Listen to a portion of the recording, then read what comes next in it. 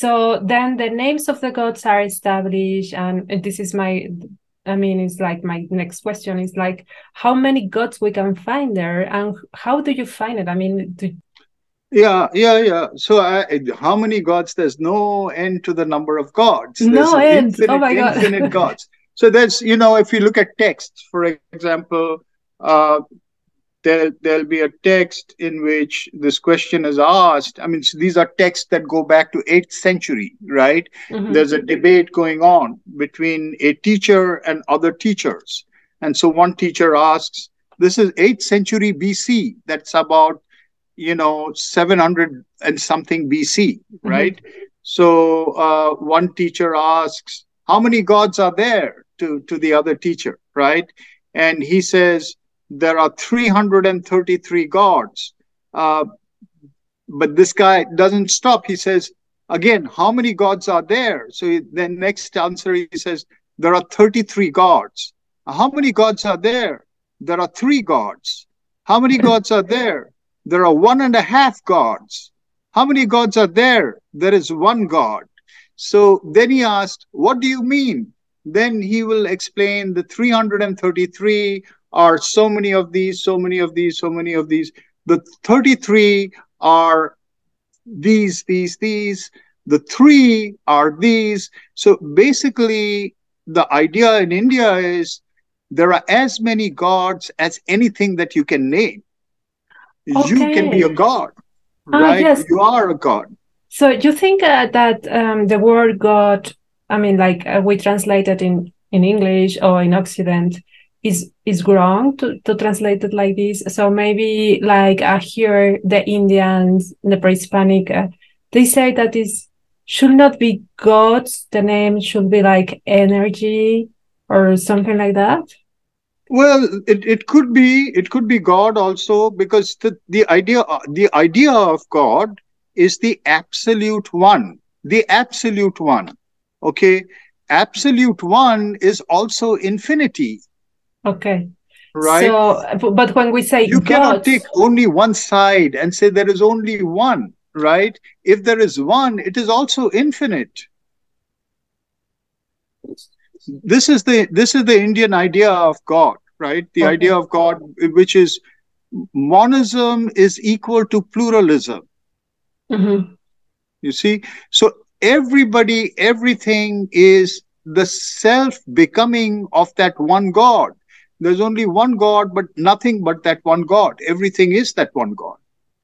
So you can give it any name you want. That becomes one of its names. So you and me can be gods right now, yes? But yes, what is the attitude, or I don't know, the identification to say, oh, he is a god. He's acting like a god, or God. Yeah. So again, there's degrees, right? There's degrees. So for example, ultimately all this comes down to how every individual considers their own requirements for becoming a god. You see, that is what the whole idea of yoga is. Yoga is, and it's plural. I mean, what do you understand as God?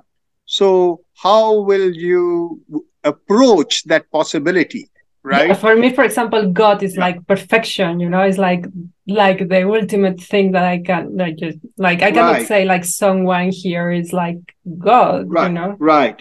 But can you say that you can become that perfection? Oh, well, I don't know, even in this lifetime, with this body. Yeah, but would you possibly hold it as a goal for many lifetimes? Yes, if I believe that something in me will survive, yes. Yeah, but what the reason I'm asking you that question is you need not hold that. I mean, it's not necessary to hold that. Some people may hold that, but some people may not hold that. They may hold the idea that I think that I would like to be in relation with such a God, right? Okay. Right. I would like to be in relation with such a God. I would like to come close to such a God, right? If you have that view, right? Let's just take that as a view. That That's why I'm saying there can be many views. There is no one view. So if you have the view that God is perfection, ultimate perfection, I would like to be in relation with that and grow towards that. Not necessarily become that, but grow towards that, right? Or just be in relation with that, right? If you have that as your goal, then a certain way of a cosmology will emerge out of that. A way of understanding the world will emerge out of that. What kind of world will emerge out of that? A world in which there may be degrees of closeness to ultimate perfection. Okay? So then you can say somebody who is very miraculously gifted is close to God. Right? Am I making sense? Yes. So this kind of a system that arises out of your definition of what you want to achieve in terms of God is going to give rise to your conception of God or of gods. Right? So these are all different conceptions of gods, and in the field of yoga, all these conceptions are okay. That's why you can have millions of gods. You can also have the idea that everybody is a god to somebody. It's true. To my cats, I am the goddess. Okay. Yes. Yeah. Okay. Yeah. So it's like, when you become in love, then you kind of have this position of the goddess with the other person. Yes. Also, it's always this kind of figure. Okay. That's interesting. It's beautiful. But, again, historically speaking, you're talking about history as well. So what I'm telling you, from about 2nd century BC, there are many different sects. So there are many names of gods. There are many kinds of gods. There's no one god. But idea of the Upanishads, what I told you just now is the idea of the Upanishad, that the God is one and infinite at the same time. Okay. So this idea was used to integrate these many gods using texts. So between that 2nd century to the 6th century or so, these texts are being written according to which each of these gods are seen as a name and form of the one God. So eventually, when we find about 5th century or so, right, there are 5 major gods. Okay. 5 major gods. Like Shiva? 5 major gods. Shiva, Vishnu, Kali? Vishnu. Yeah. At that time, there is no Kali. She's just called Devi. Devi. Okay. The goddess. And Devi. I don't know anyone. Ganesha. Ganesha. Okay. And Surya. Surya. Wow. Okay.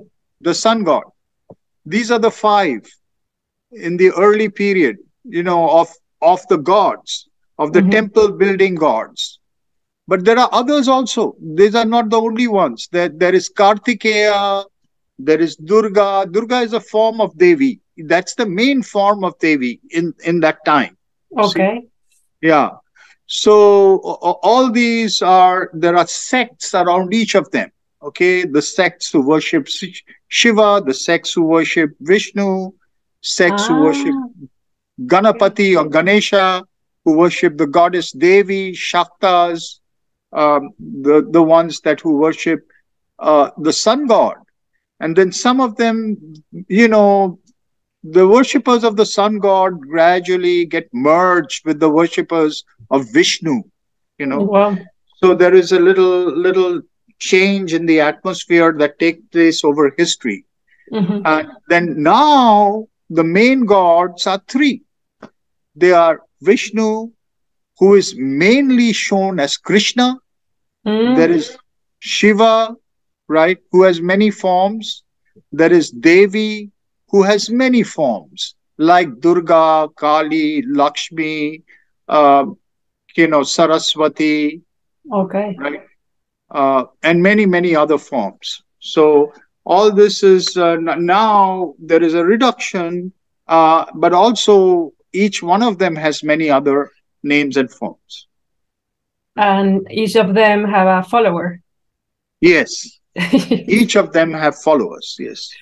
Wow. So India, you can Not go one to... kind of follower. Like, let's say you wanted to know about Kali. There are many cults of Kali. They approach Kali in a very different way, each one of them. Oh my God. Yes, because I mean, I was thinking, I mean, my formatory mind say, yes, Kali is like the god of destruction, yes?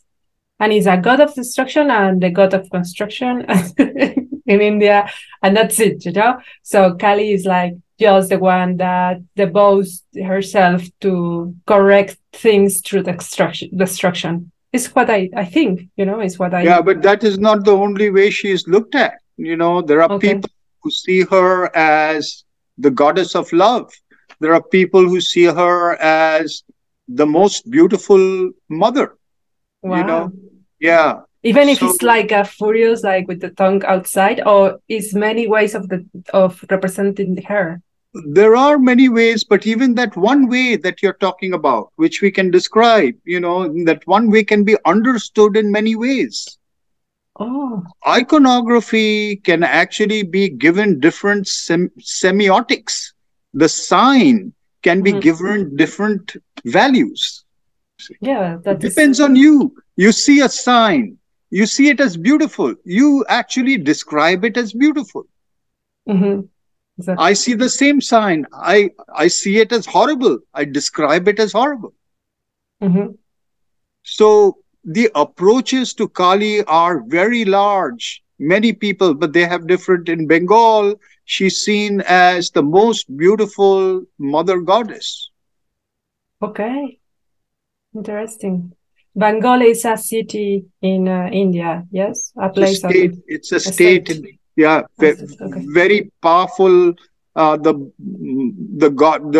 most important deity in Bengal is Kali. And Krishna also, but Krishna and Kali. Yeah. So what I understand, if it's the most important goddess there, they will have like a lot of art about her, yes? Representations of lots of representations. Temples and all. Yes, lots of temples and lots of ways of approaching her, actually. Many different ways of inside that state itself. Okay. So if you want to, you were asking about the iconography of Kali. That also, there's some variation, but there's a common set, right? The common set is she's black. She has 4 hands. Sometimes she has more hands, but the standard image, she has 4 hands. She has a sword in one hand, which is like a curved sword, right? It's called khadga, right? Then in another hand, she holds a head, right? A head of a person. Yes. It's called munda, right? Okay. Munda means head. In one hand is raised like this, you know, that is the right hand, her right hand is raised like this, which means fearlessness. She's telling you, don't fear. Like Tara? Yeah, this exactly. That is the sign of fearlessness. And the 4th hand sometimes is just like this, which means I'm giving you gifts. I'm giving you boons. Nice. Varada. And sometimes there is a cup. It's the skull cup. A skull cup? Oh my God. Yeah. Kapala, the skull as a cup. And that is supposed to be either a cup for sacrifice, you know, that you sacrifice to me. Now, all these things are symbols, right? And then she's standing in the cremation ground, right? And her vehicle is a jackal. There's dead people lying all around her. She's standing on the body of Shiva as a corpse. Shiva is a corpse. Okay. He's lying on the ground and she's standing on him. And her tongue is sticking out and she's biting it like that. Okay. Right? That is and she's wearing a necklace of skulls and also a girdle of hands. People's hands. The people she's killed, their necks, their skulls are like a necklace, and her girdle is the hands of those people. Now, Wow. what is this, right? Now, in the esoteric sense, in the sense of the people who worship Kali, all these things have meanings. So what it means is the idea of Kali. So it's gradually develops, right? The earliest mentions of Kali are in the Upanishads. Mm-hmm. So the idea of the cosmos is that the cosmos is repeatedly created. It's the eternal recurrence, right? Everything, time. What is time? Time is like a constant pulsation, some, beating the drum, right? That is Okay. time. It's quanta of experience. Something is born, something lives, and something dies. Born, lives, and dies. So that is the pulsations of time. Mm-hmm. So that the word for that is Kala.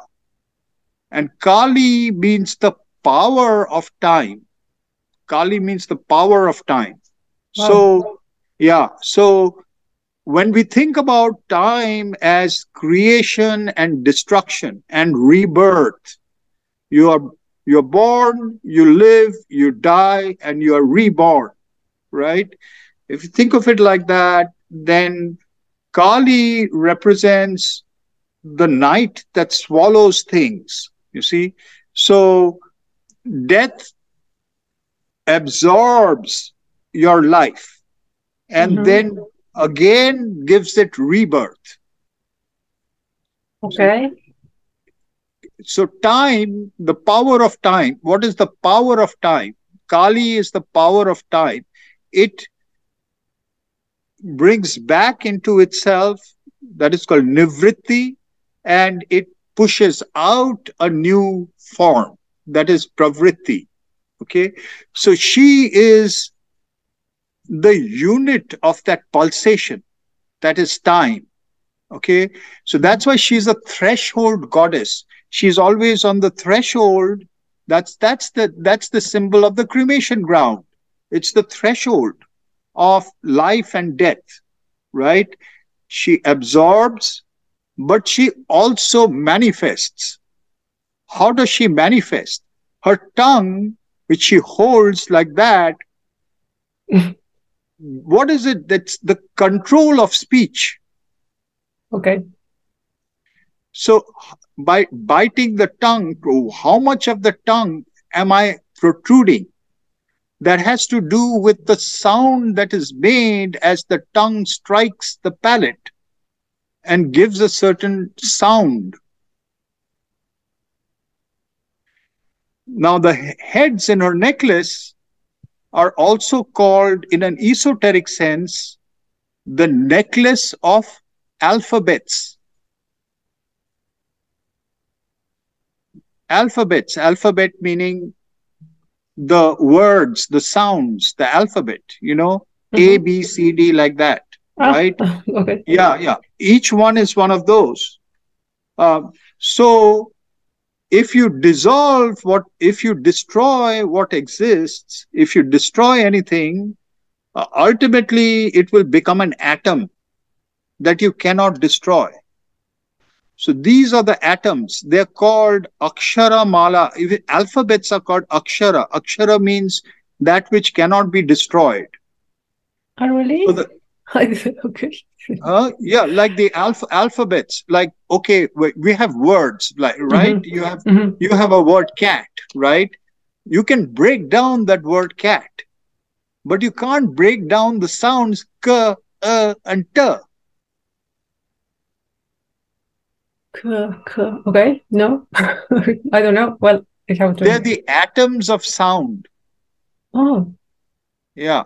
I never think about it. Okay.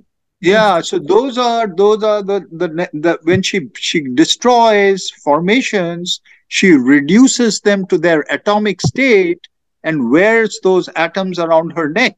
So basically, she is carrying the world in its atomic condition. You see? so that she can reconstitute it as Wow. time creates the cosmos. Time destroys the cosmos and creates the cosmos. This is happening at every minute, at every second, at every instant of time. We are disappearing and reappearing. We are being reconstituted. That is Kali. That is the image of Kali. So when we contemplate Kali, we contemplate her like this. And by contemplating her like this, we experience something very fundamental about the nature of reality. Amazing. Yeah. It's like, wow, worth taking. After this explanation, I want to print an image of Kali and bring it to my home and contemplate it every day. You know, it's so beautiful. It's like, oh, wow. Yeah. It's amazing. Oh, well, Yeah. that is a way how we give value to an image, yes? And Yes, an art. yes. This is like... Exactly. That's how that's what these images are for. This is an example of what are these images all about. That's what they're for: contemplation. Therefore, somebody will, if you go to a temple, not now everything is commercialized now, but the way they were made, you were either the yogis or even the pilgrims, they were supposed to come into contact with these images, and they were explained to them, and they were supposed to contemplate them. And even through the iconography, as well as through the mythologies, right? These ideas become real to you. And as you contemplate it, because there is a real presence there, you see, as you contemplate it, that presence can come alive. And then you have what is called darshan. So to Indian art, at the center of Indian art, there's the idea of darshan. You're familiar with idea of darshan? No. Yeah, darshan is to see. Okay, so you'll find all the gods and goddesses in India, they have eyes. Some of them have big eyes. So the idea is, as you're contemplating who is this goddess, she can come alive, and then you see she looks at you and you look at her, and there is a exchange of energy, Shakti, and there is a sense of non-duality. You become one with that. That's how the images are supposed to be used, not how they're taught in art history as, so how do you evaluate whether this is more costly than that. Okay, yes. That is a very valuable explanation, and really move my heart and also my mental. Yes, thank you. I didn't have that impression from Kali. I always I kind of look at her, and I was like, I don't like it, like fear a little bit because of the skulls. Yeah. So instead, if you look at her as a cosmic power who is giving you fearlessness, and who is your own essence that is constructing you, destroying and constructing at the same time. Every cell in our body is reconstituted. And it's very important, yes. We should not reject that part in us, because it's necessary sometimes that our cells destroy certain things that are not necessary in the body, yes, or certain beliefs or certain habits. That is also true. We have to every now and then we accumulate poisons. Exactly. Both physical and mental poisons. They have to be destroyed. And not only destroyed, then we have to reconstruct ourselves. And we are reconstructing ourselves all the time. So if we rely on the goddess, then she will make us into the best of who we are through this process of regeneration. Beautiful. Thank you. I know that you have many studies about her, yes, because you are a specialist in her. So this was a brave, beautiful explanation from Debashish about her.